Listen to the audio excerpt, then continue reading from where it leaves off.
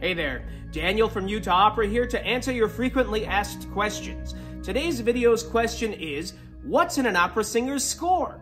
To find out, let's take a peek inside my piano vocal score of Puccini's Tosca. This type of score is made specifically for opera singers, containing only the vocal parts as well as a piano reduction of the orchestra's part.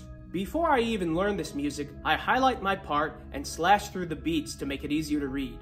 I also circle things like time signatures and changes in tempo, which is not seen in this example. After that, the next thing I do is write a word-for-word translation from Italian to English above my vocal line.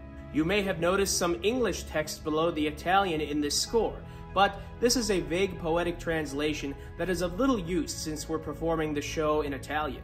Finally, I write in international phonetic alphabet symbols below each word to ensure that I get the pronunciation correct.